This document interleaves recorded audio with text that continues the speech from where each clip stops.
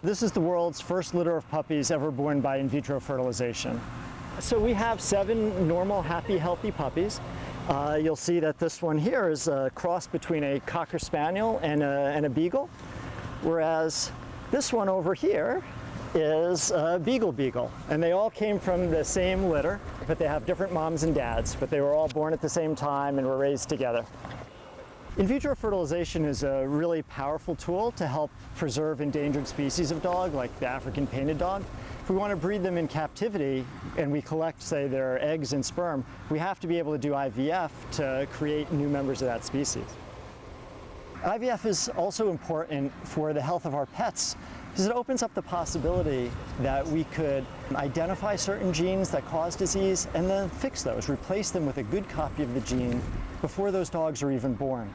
So instead of trying to cure disease, we can help prevent it from happening in the first place.